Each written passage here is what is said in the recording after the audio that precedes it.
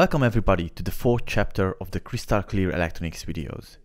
We will show you the fourth chapter called Laboratory Power Supply and Breadboard in two shorter videos.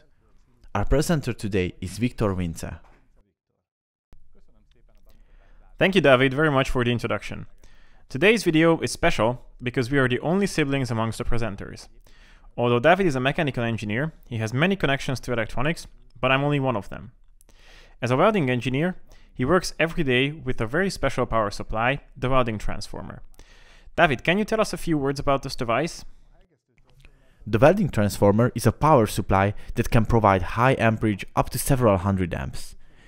This is necessary to ensure that the heat of the arc created during welding melts the material to be welded, allowing the metal pieces to bond together. The transformer's role is to provide high current at low voltage, which is essential during the welding process. The fourth chapter was written by Boton Csató while he was a BA student. Now he is currently doing his PhD at the Budapest University of Technology and Economics. Let's start with the introduction of the breadboard.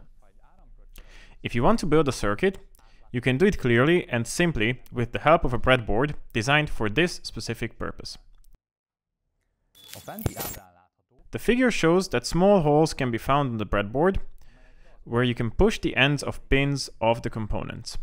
These holes, as shown in the figure, are connected to the small metal rails embedded in the plastic. David, can you show them? Of course. Here you can see an empty breadboard. On the other side you can see an assembled one with the back removed to show the metal rails. The line of holes adjacent to the two longer edges of the breadboard are called power rails, and their polarity is usually indicated by the manufacturers. For the sake of simplicity, the pair of adjacent positive and negative power strips are often referred to as a power rail only. The power rails are not in electrical contact with each other. This is also indicated by the interruption of the polarity marking.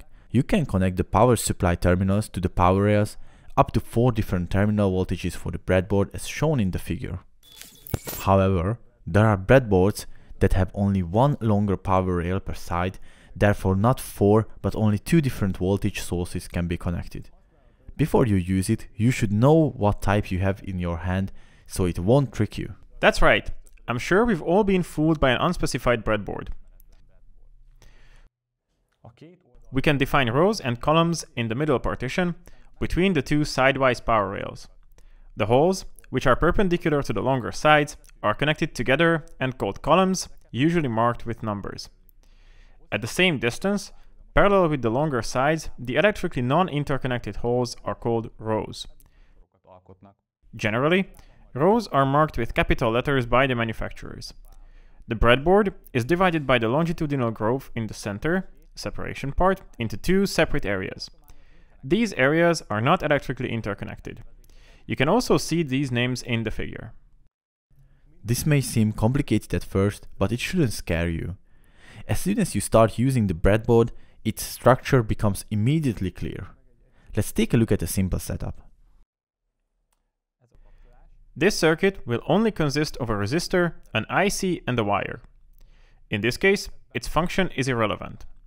The purpose is to present how to place it correctly on the breadboard. You should observe that the black flat IC with 6 pins, which will be discussed later in detail, are plugged into the breadboard so that their pins are not connected through the panel. The 3 to 3 pins on the 2 longitudinal sides fall on the different sides of the separating groove.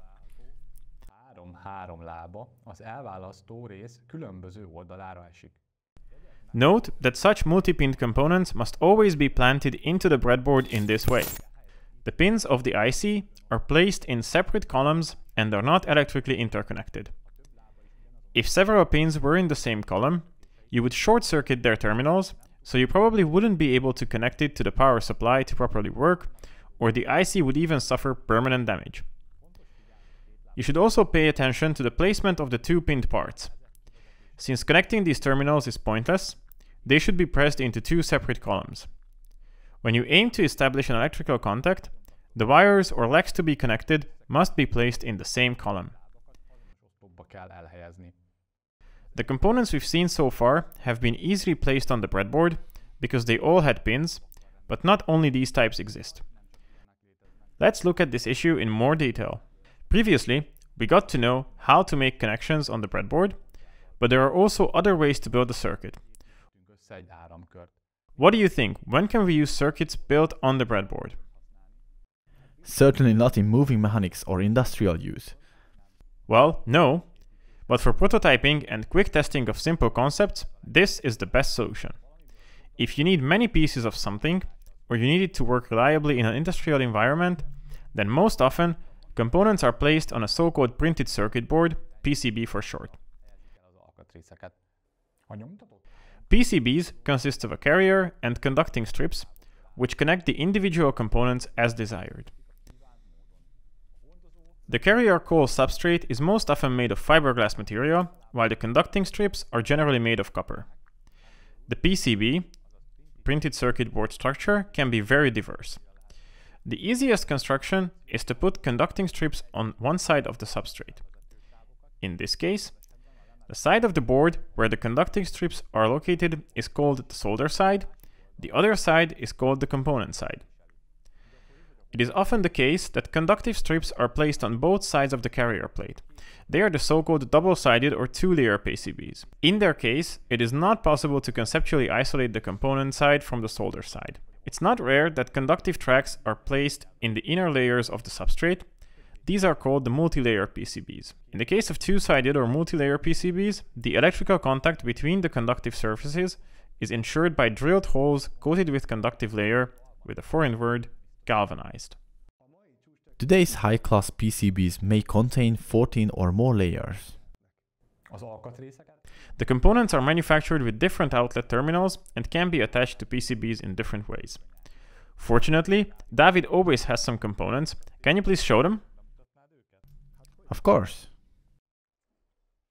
When a component has long legs, metal holes are made into the substrate to ensure the electrical connection and to make it capable of soldering the component. These are called through-hole or TH components. The other possibility, if the component does not have long terminals. They are soldered directly to the contact surfaces, they are the so-called pads, created on the conducting layer. These are called surface-mounted devices, or SMDs for short. The great advantage of using surface-mounted components is space saving, so these are more common building elements for the physical implementation of circuits. Most of the components are available in both through-hole and surface-mounted form. The breadboard can be used to fix the through-hole components. That's why we will mostly use such components to build our circuits. Can you talk a little bit about how you know what should be attached to which lead of a multi-lead component? Of course. Always read the datasheet provided by the manufacturer. In most cases, these are available on the internet in English. You can also find descriptions of the components mentioned in this tutorial on the website. If you look up such a specification, you will see that the component leads are numbered, and next to the numbers are written their functions. Manufacturers mark the first lead or pin in several ways. The most widespread mode is a dot on the case. Another commonly used marking technique is using a semicircular groove on one side of the component's package. If you put the IC in front of you and the grooving is at the top left lead is the pin number 1. Some manufacturers use a line instead of grooving, in which case pin number 1 is defined similarly to the previous version. Perhaps the most enchanted way of marking is when one side of the IC is chamfered. It looks like as one side of the IC has been filed.